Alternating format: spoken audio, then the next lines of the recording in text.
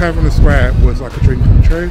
It's just fantastic to be able to do something to engage the community and show that, you know, actually acting and arts are for everybody really. So I really hope it encourages people to join and to just light that spark for people. It was really fun. The atmosphere is different outside. You get quite a lot of like vibes from the buildings, and the sound is really great. Like we had musical theatre about an hour ago, we had some drumming before us, and then what we do, and then we've got some more live music now. So it's really diverse and eclectic, and there's kind of something for everyone really, which is fab.